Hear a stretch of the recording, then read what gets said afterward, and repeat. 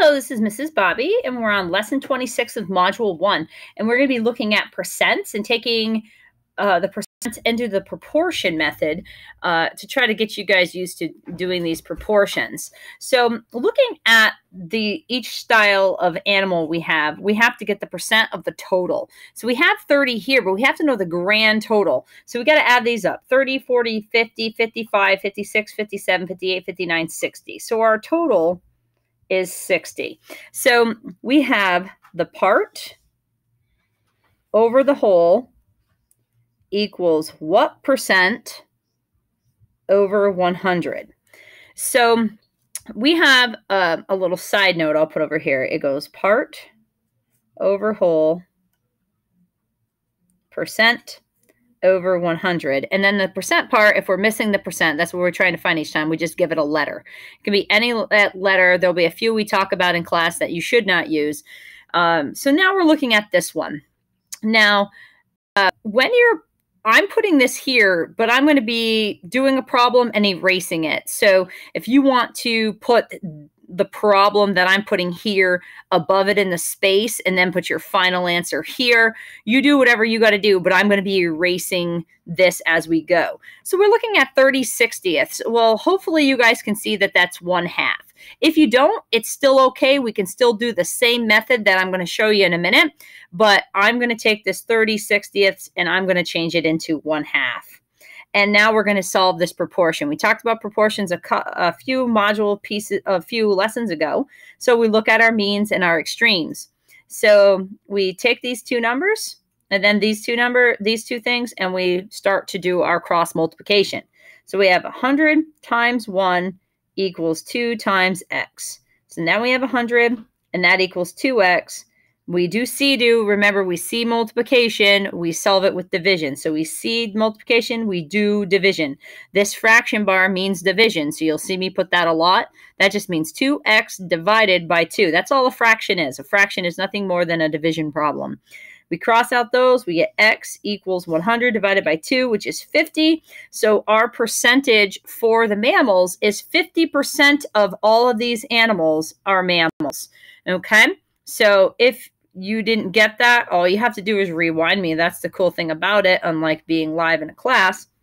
So 50% is this one. So then we look at the reptiles and amphibians, and we have part over the whole, so 15 over the 60 equals blank over the 100. So 15/60ths, that is a fourth, like 15, 30, 45, 60. So 4 of those go into it. So I'm going to take this away and I'm going to put 1/4. If you didn't know that, the same way we just had it, you can still do the math going 15 times 100 equals 60 times x. You can still do that. This just makes it a little bit easier to deal with. So we have 1 times 100 equals 4 times x. 100 equals 4x. Divide by 4, divide by 4, x equals 25. So the answer to the reptiles and amphibians, 15 of the 60 is 25%. So like I said, make sure you're putting these in a different spot because I'm erasing those. 25%. So on and so forth with the other ones. You can take that when we do our in-class piece. Now I'm going to show you a little bit different what it looks like when it's in a real life situation. A sweater is regularly $32 and is 25% off the original price this week. Would the amount the shopper saved be considered part, whole, or percent?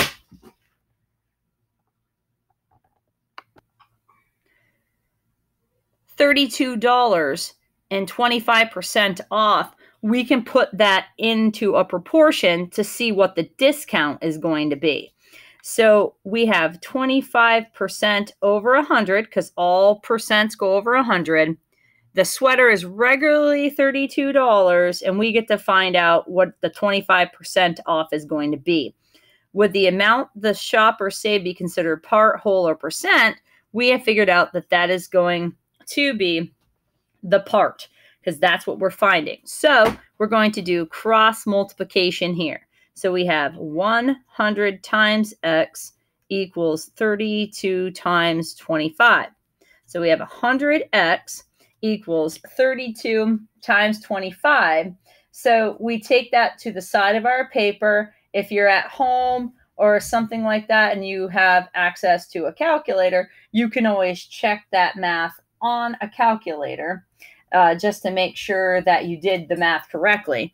But we can take this in a few different ways. We take it to the side of our paper. We can just do 32 times 25.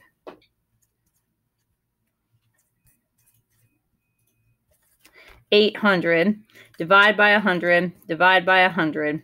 So x equals 8. So you're saving $8. So what you're saving is $8. So the cost that you pay for the sweater is $32 minus the 8. $24 is the cost of the sweater. And as always, this is Mrs. Bobby, and I love math.